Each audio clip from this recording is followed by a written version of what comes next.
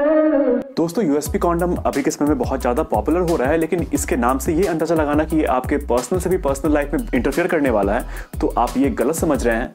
नमस्ते दोस्तों, मेरा नाम है शुभम और आप देख रहे हैं टेकेरी। आप कहीं ट्रैवल कर रहे हो, आप रास्ते में हो या फिर आप किसी ऐसे जगह पे हो जहाँ पे कि आपके साथ आपका चार्जर नहीं है, आपके साथ आपका चार्जिंग केबल भी नहीं है, और वहाँ पे आपको एक यूएसबी चार्जिंग पॉइंट दिख जाए जिसमें से कि आपका यूएसबी चार्जिंग केबल भी लगा हुआ हो। बहुत अच्छा लगता है, हमें बहुत खुशी मिलती है कि हमारा वो फोन या फिर हमारा कोई भी गैजेट जो हम आजकल यूज करते हैं, चाहे वो आपका स्मार्ट वॉच हो या फिर कुछ भी हो, ऐसा कोई भी डिवाइस जिसको कि आप यूएसबी के थ्रू चार्ज कर सकते हैं, तो हमें बहुत खुशी होती है कि हमारा डिवाइस वहाँ से चार्ज हो जाएगा। अगर अभी आप वीडियो देखने के दौरान ऐसा कर रहे हैं, किसी पब्लिक प्लेस पे आप अपने फ़ोन को या फिर अपने किसी भी इलेक्ट्रॉनिक गैजेट को पब्लिक यूएसबी चार्जिंग स्टेशन से चार्ज कर रहे हैं, तो आप मुझे कमेंट कर दें, और साथ ही अगर आप नए हैं तो इस चैनल को सब्सक्राइब कर लें। मैं आपको एक बहुत ही सिंपल चीज़ बताने की कोशिश करता हूँ। आप ये समझ लीजिए कि आप किसी भी पब्लिक चार्जिंग स्टेशन पर अपना फ़ोन चार्ज कर रहे हैं, तो आपको बस ये वाला पॉइंट दिखता है।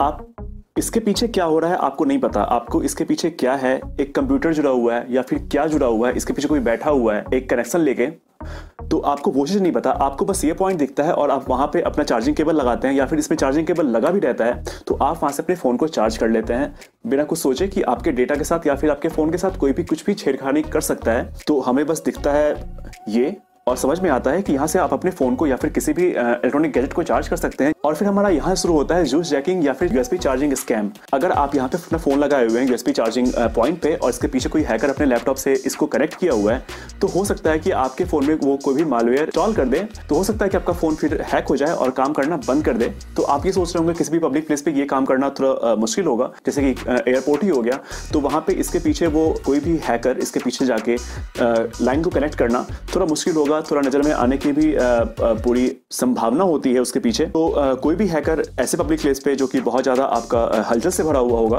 तो ऐसी गलती वो नहीं करेगा कि वो खुद नज़र में आए इसके पीछे जाके अपने लाइन को कनेक्ट करे। तो वो क्या करता है कि इस पॉइंट पे अपना एक चार्जिंग केबल भी छोड़ देता है, जो कि आपका एक नॉर्मल यूएसबी केबल नहीं होता है, जिसे चार्ज करने के बाद शायद आपका डेटा उसके पास चला जाए। तो ऐसी गलती हम लोग करते हैं या फिर हमने कभी की होगी। जैसे कि हाल ही में आपने सुना होगा न्यूज़ में कि रैंसमवेयर का जो वायरस था वो बहुत चला हुआ है भी। तो इसमें क्या होता था कि आपके फ़ोन या आपके किसी भी सिस्टम को हैक करके फिर आपसे एक रैंसम की वसूली की जाती थी। आपको एक अमाउंट दिया जाता था, आपको पे करने के बाद ही आपका कोई भी डिवाइस या कोई भी गैजेट या फिर आपका कोई भी सिस्टम उसके कैप्चर से निकलता था। तो ऐसा ही आपके फ़ोन में भी हो सकता है कि आपके फ़ोन के अंदर मालवेयर इंस्टॉल कर दिया जाए और आपका फ़ोन काम करना बंद कर दे, और फिर आपको एक निश्चित अमाउंट आपके फ़ोन पे दी जाए कि आप इसको पे करेंगे तो ही आपका फ़ोन फिर से चालू हो पाएगा। तो ऐसे में ही काम आता है आपका यूएसबी कॉन्डम।